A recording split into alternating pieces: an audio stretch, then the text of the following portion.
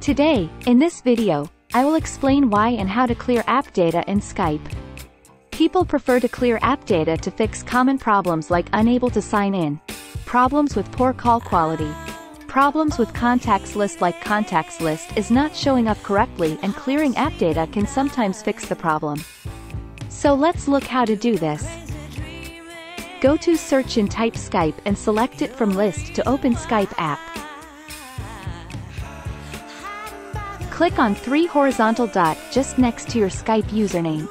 Then click on Settings. Then navigate to Privacy tab. Then click on Clear App Data on the right. Here you can see when you clear app data, then your application will be restarted, and app data including cookies stored on this device will be deleted. Click on Clear App Data to perform the action. Then the Skype will be restarted. Then you have to click on Continue to use the Skype again as shown here. In this way we can clear app data in Skype.